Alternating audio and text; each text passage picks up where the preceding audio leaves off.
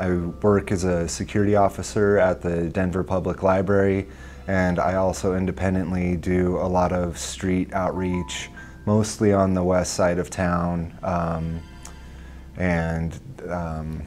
Obviously through both of those pursuits have come across people who, you know, choose to use narcotics of all shapes and forms. I have responded to a number of overdose reversals, and I'm a huge cheerleader for getting Narcans in the hands of more people and getting them educated about that, because I love people and I love that they have breaths in their body even if I don't know them, and I want to make sure that people are getting the rapid, immediate treatment that they need at their worst moment. My supervisors at the public library from the security team have given us the okay where if something is really going down off-site and it is a life-threatening emergency, respond. On this particular morning, me and a coworker exited the building to begin an exterior patrol. That's where we just do welfare checks on people, make sure that people, if they're getting dehydrated, that we get them water, snacks, someone to talk to, something like that.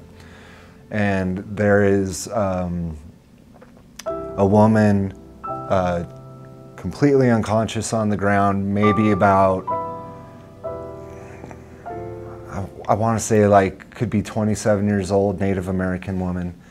And I get down, we're checking for consciousness, pinpoint pupils. My coworker starts checking her pulse and he's looking at me and just shaking his head, and he starts relaying to our dispatcher, we need paramedics, which I guess the outreach team member had already requested, which is so spot on. So I administer the first dose of Narcan in the left nostril, just because that's just how I always do it. Just like I put my shoes on in the morning, it's left, right. So we do that. I keep rubbing. There's some foaming at the mouth that starts to happen. So I roll her into a recovery position as I'm doing the sternum rubs, and I'm also doing some back blows and back rubs, just like pain stimulation.